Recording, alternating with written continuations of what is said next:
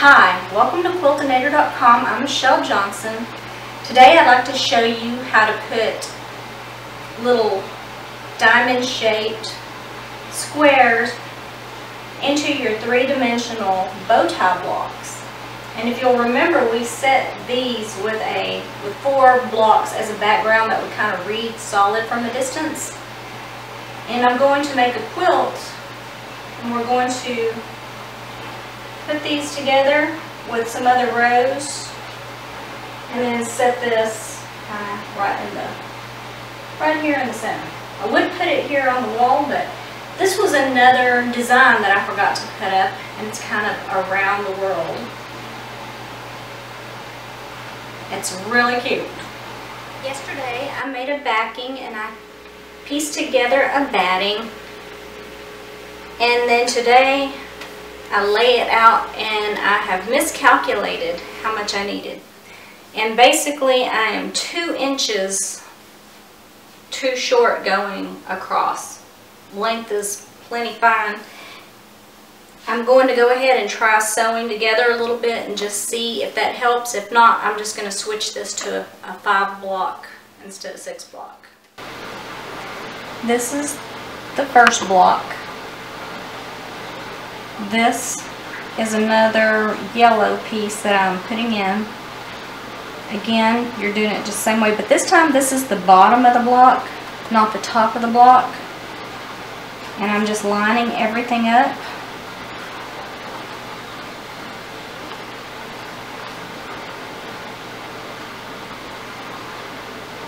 And then I'm going to go from this side, and this does nest together. Luckily on this one.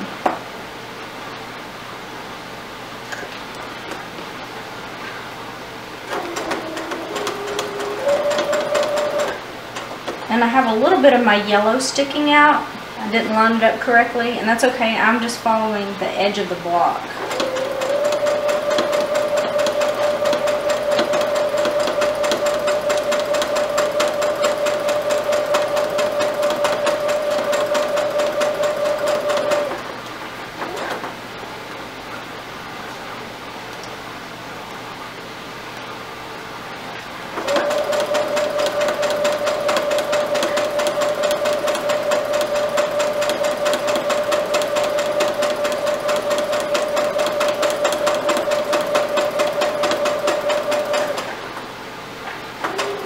Remember, this is the top of the block.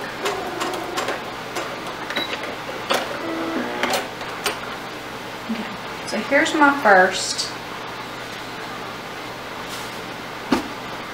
And this row really is going to be the easiest. So we're going to treat it the exact same way. Or we're going to leave this open, because we're going to treat it the same way with the second row, and that's what we're going to attach it to. So now this is the bottom of the block, making sure that our raw edges are laid in the bottom corner.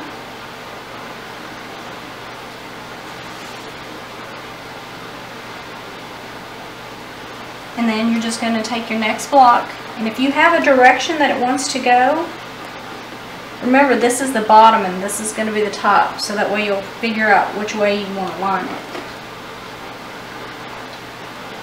I'm just trying to make, right now, my seams be opposite so they will butt right up together, or marry, or whatever they call it.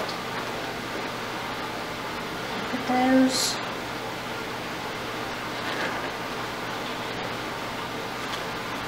Raw edges together.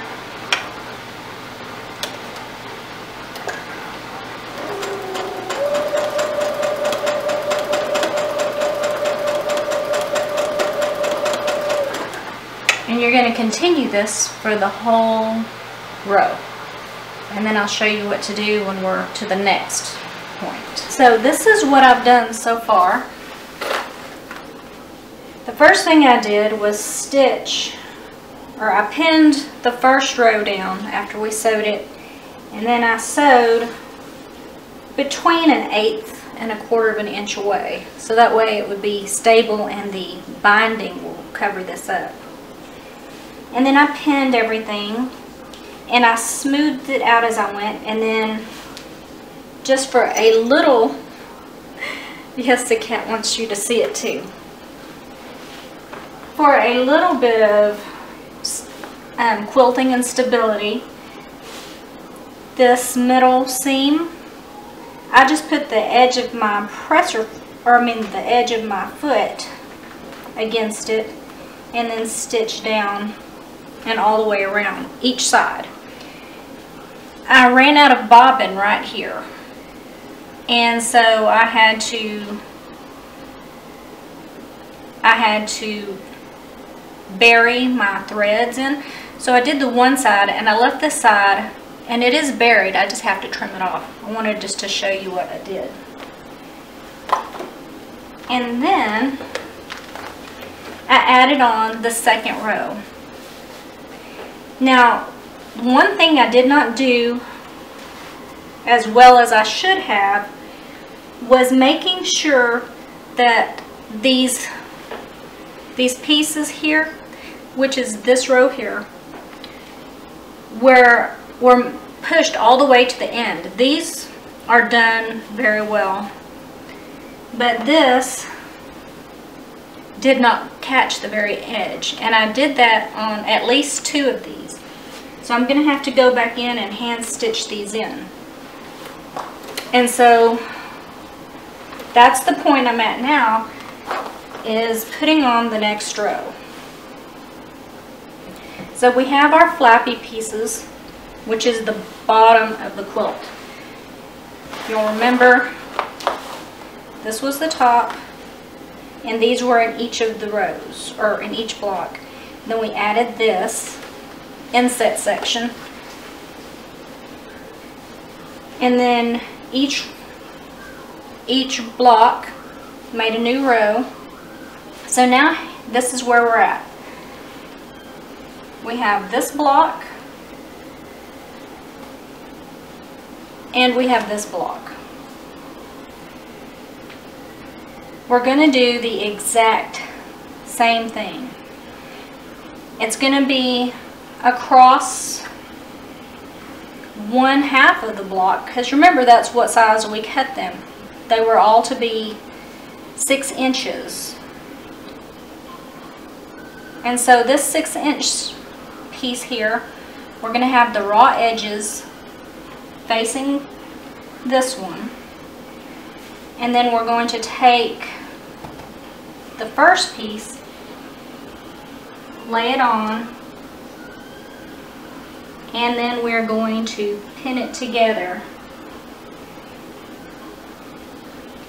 making sure that all of them are lined up. And you're going to want to go back through and just reline everything up. Okay, so you know that this is the bottom, but now what do we do about this piece? Because it's got to go in, and the raw edges have to be this way. So what we're going to do is we're going to take and we're going to fold, and it's only hard on the first one. You're going to take these pieces, you're going to fold them in half, and again you're going to fold it in half, and you're going to make sure the wrong sides are touching each other.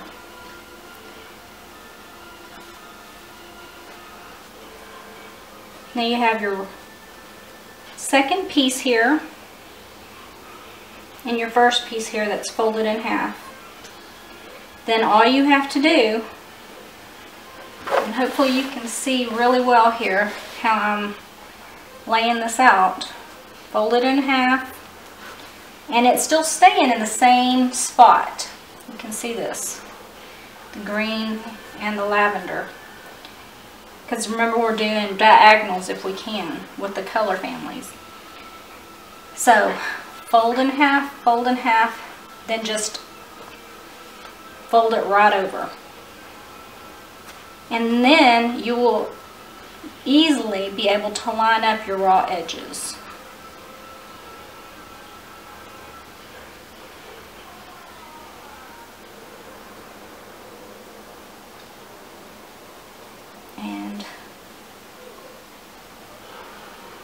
this will be ready to seam in just a second. I wanted to show you how I'm keeping everything lined up, because this is really bulky and it's very awkward since you have most of the quilt right here. And this is the side I'm going to sew. These are the two blocks together, and at the one end are all the open raw edges going that way, and then the center of the line is here in the center, and the same thing on the opposite end. And then the open raw ends are down here at this end. So I've got a pin on either side just to hold it all together, and then 3 pins, one at the center, kind of where they join together, where they're nestled in, and then just 1 pin on each to kind of hold it together. And you're going to need to remember to put your stitch length back to your normal length as you go back through here.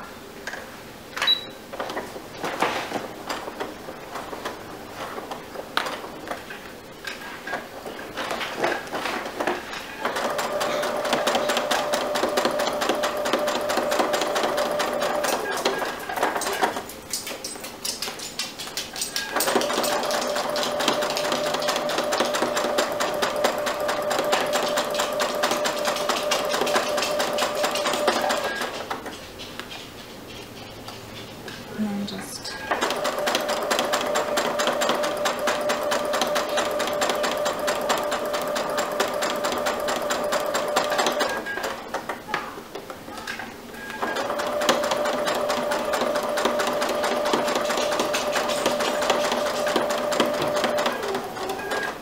so I am back stitching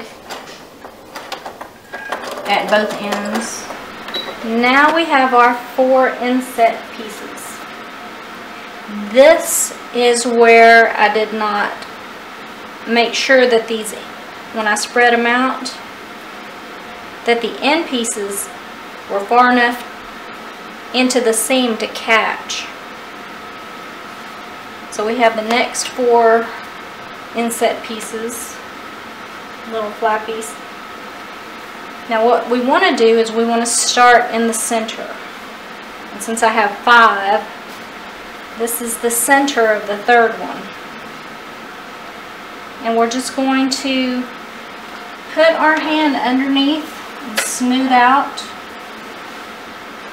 making sure there's no wrinkles. You're going to need to double check 2 or 3 times for each thing you do.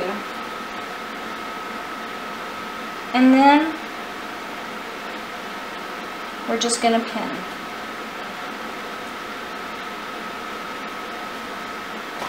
Make sure you line it up, smooth it out, put it together,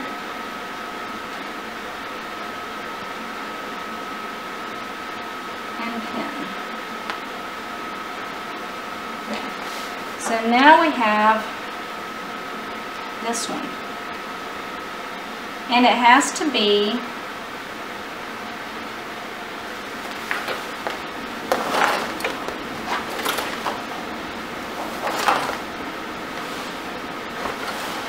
shouldn't be able to see this.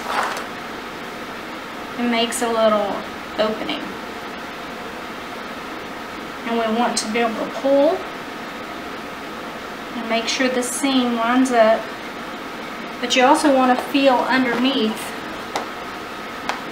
and make sure you've smoothed out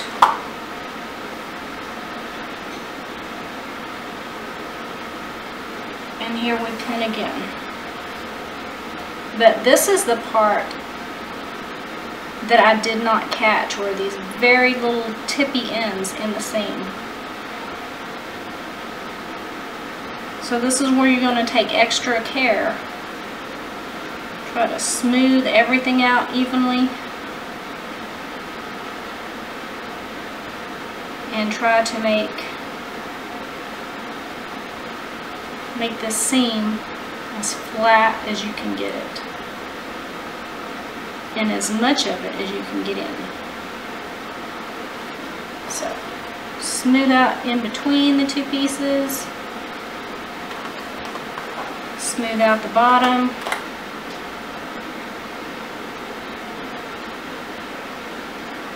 pin it down.